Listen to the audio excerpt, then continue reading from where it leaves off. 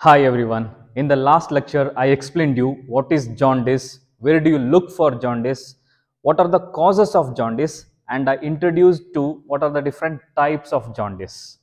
In this class, I will explain you the different features of different types of jaundice and also the laboratory investigating findings of jaundice. Now let us understand some of the features in these three types of jaundices: hemolytic jaundice, hepatocellular jaundice, and obstructive jaundice. The first is what type of serum bilirubin levels that is increased.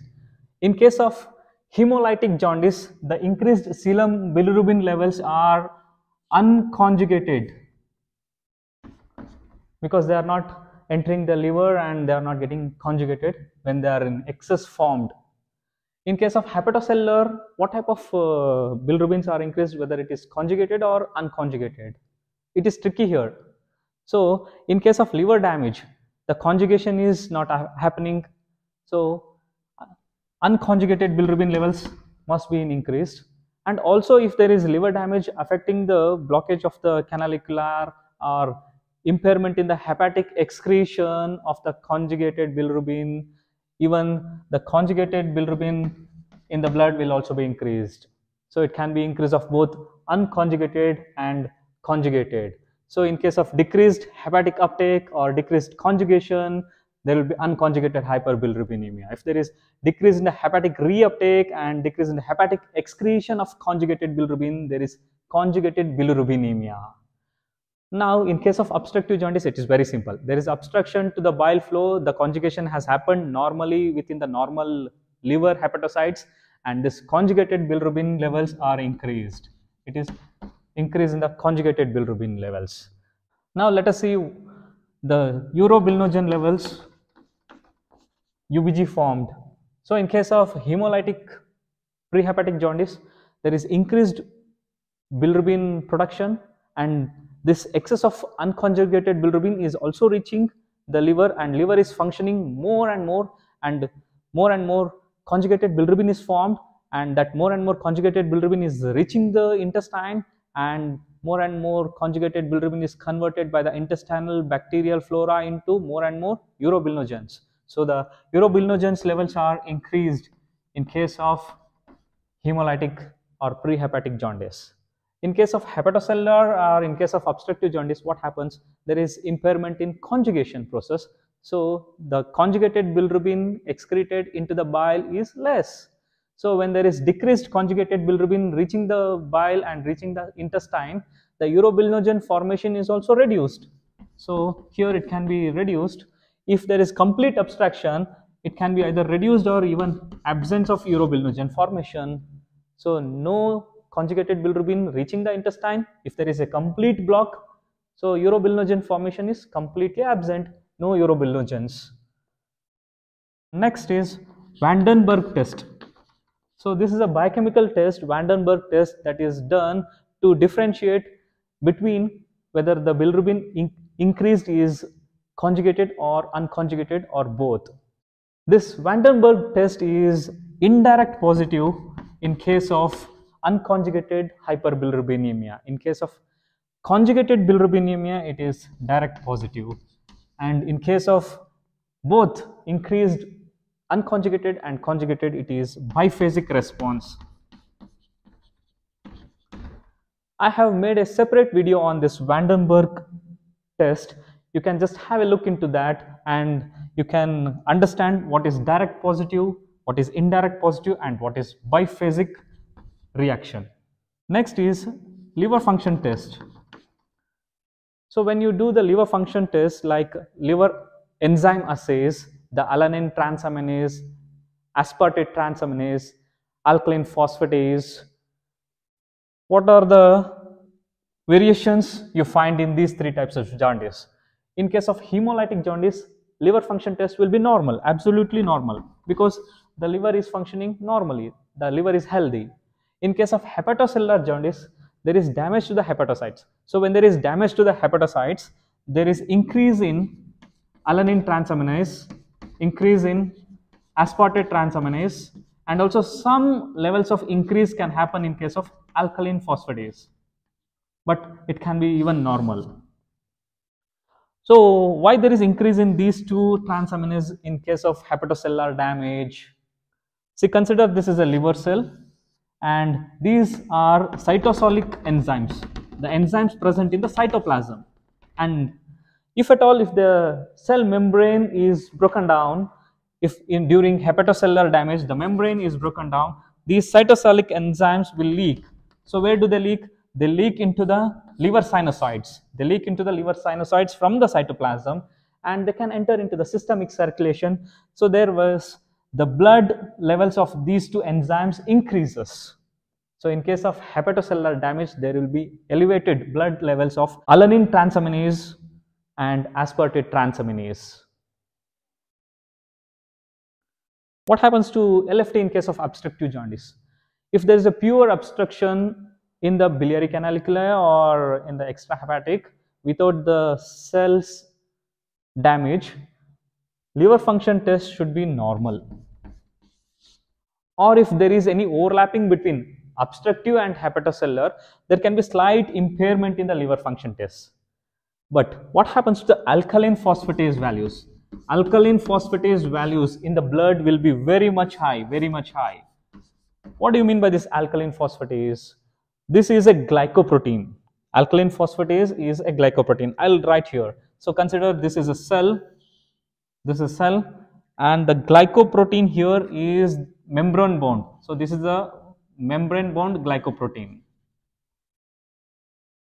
So this enzyme which is membrane bound is outside the cell and usually this is excreted through the biliary canaliculi.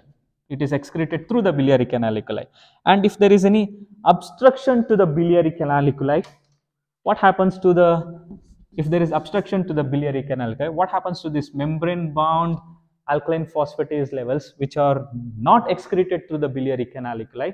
They get accumulated and they can spill over into the systemic circulation. There can be increase in the blood levels of alkaline phosphatase if there is obstruction to the bile outflow.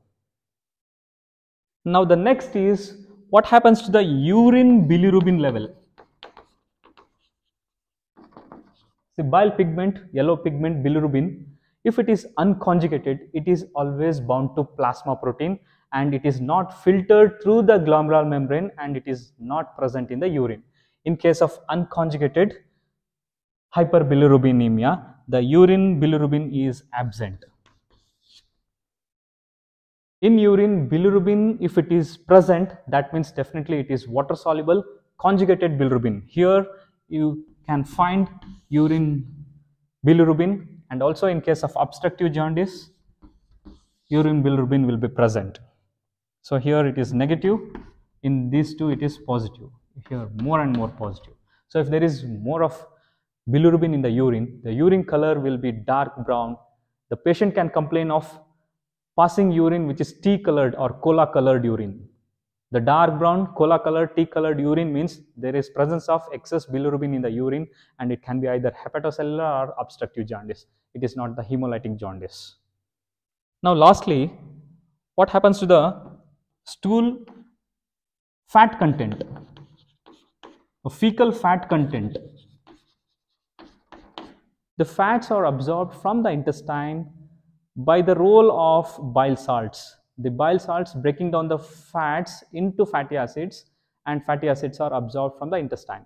If there is absence of bile within the intestine, the fat absorption is impaired. So in case of obstructive jaundice, when there is no bile salts within the intestine, the fat absorption is impaired and there is more fat in the fecal content. So we call it as steatorrhea. So steatorrhea means increase in the fecal fat content. The stools will have more fat. That means the stool is very bulky because of the fat and it is foul smelling, greasy and clay colored. I hope you all understood what is jaundice, what is the cause of jaundice, and what are the different types of jaundice. Where do you look for jaundice? Yes, I have a question for you. Why jaundice is first seen in sclera? What is the reason for scleral icterus? The first site for yellowish discoloration is sclera. Why? Do you have answer? Let me explain you. The sclera is a connective tissue layer, and this connective tissue will have more of collagen fibers and also elastic fibers. These elastic fibers are made up of protein elastin, and this elastin protein is having very high affinity for bilirubin. That is the reason when there is increase in the blood bilirubin levels, this bilirubin will be picked up and get binding to the elastin fibers or the elastin protein which is present in the sclera, and the sclera turns into yellow color. I have one more question for you. Can you name some inherent disorders that are associated with deficiency or absence of enzyme glucuronil transferase? Uridine diphosphate glucuronil transferase enzyme. Yes, let me explain you. This uridine diphosphate glucuronil enzyme is present within the hepatocytes, within the endoplasmic reticulum of the hepatocytes, right?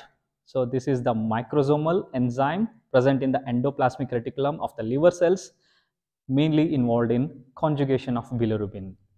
The deficiency or absence of this enzyme can be because of genetic mutations in the gene that is responsible for synthesis of this protein enzyme by transcription and translation process. So genetic mutations of the gene can happen in case of two inherent disorders. One is Gilbert syndrome. The second one is Crigler-Najjar syndrome. Gilbert syndrome is very common and it is a mild form, whereas Crigler-Najjar is of two types, type 1 and type 2.